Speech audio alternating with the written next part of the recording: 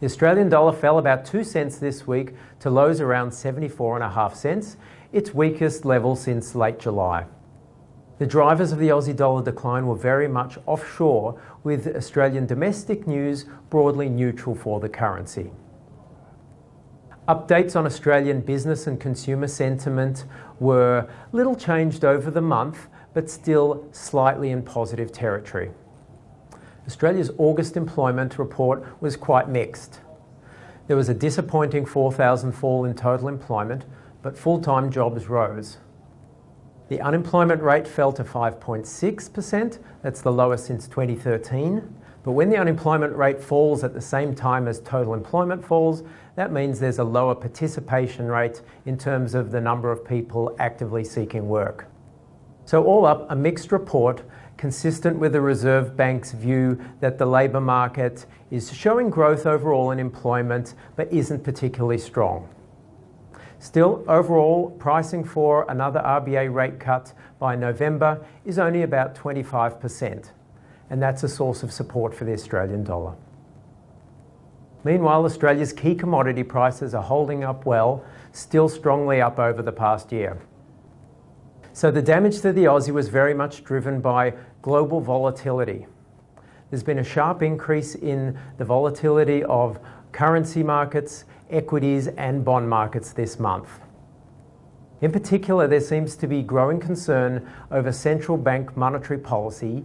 In particular, how long can the European Central Bank and the Bank of Japan continue to buy government bonds?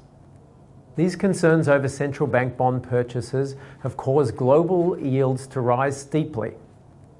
This includes the US Treasury, where the 10-year yield has risen above 1.7% for the first time since the eve of the Brexit vote in June. This rise in global yields is certainly undermining the Aussie dollar, which is attractive to global investors when yields are falling.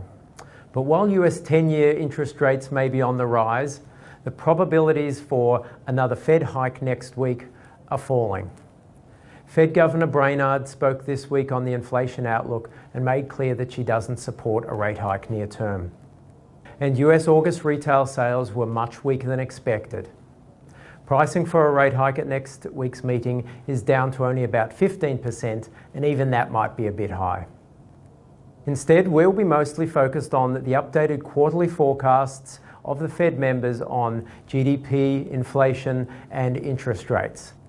Those are likely to be quite soft and to undermine the US dollar.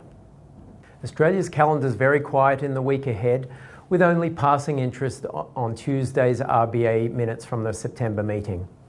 This leaves the focus very much on the FOMC meeting as mentioned, but also meetings from the Reserve Bank of New Zealand on Thursday, which should be on hold, but particularly on the Bank of Japan's meeting on Wednesday. All indications are that the Bank of Japan is very divided about what to do next. If the Bank of Japan's not sure about what its next step will be, then no wonder markets are also unsure. A very volatile session is likely on Wednesday and perhaps beyond.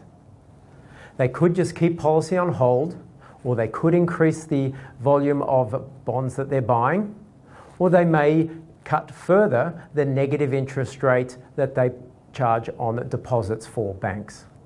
That's already at minus 0.1%. They may lower that to minus 0.2.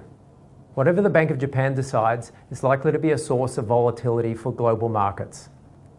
We expect that this will be one of the factors that weighs on the Aussie at times in the week ahead. It may fall as far as, say, 74 cents, but if the US Federal Reserve does keep rates steady and lowers its projections on interest rates, then that should support the Australian dollar and may see it back above 76 cents. All up, it's likely to be a volatile week ahead. We'll speak to you next week.